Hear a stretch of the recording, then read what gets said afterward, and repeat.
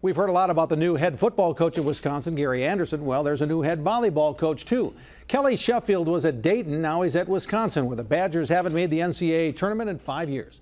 Emily Cumlin catches up with the new Badger volleyball coach, Kelly Sheffield. You're selling dreams. You know, you're talking about what is possible.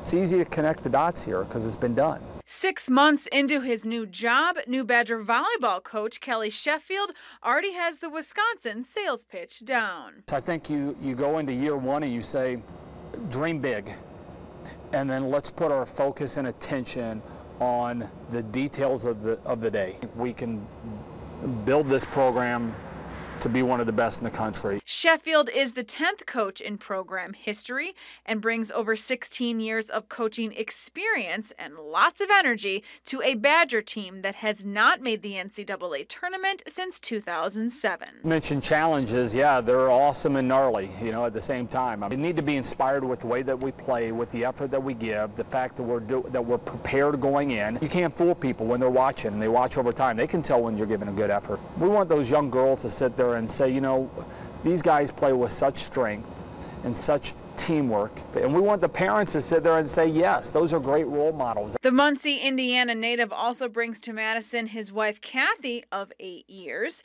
his 2 little girls, Lexi is 2 and Reagan, born at the end of March. You know, but anybody that's in coaching will tell you you've got to have a supportive spouse to make it work. It's the only way. It's certainly not an off season when you're first going into a program. Our vacations are going to the Madison Zoo and to the parks and things like that, the Children's Museum, and we're having a great time with that.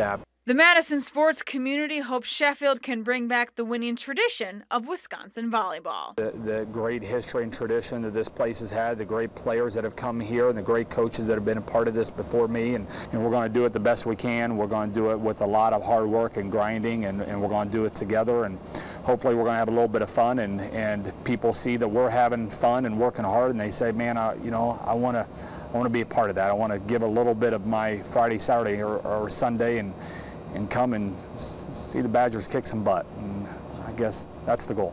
In Madison, Emily Cumlin at News 3 Sports.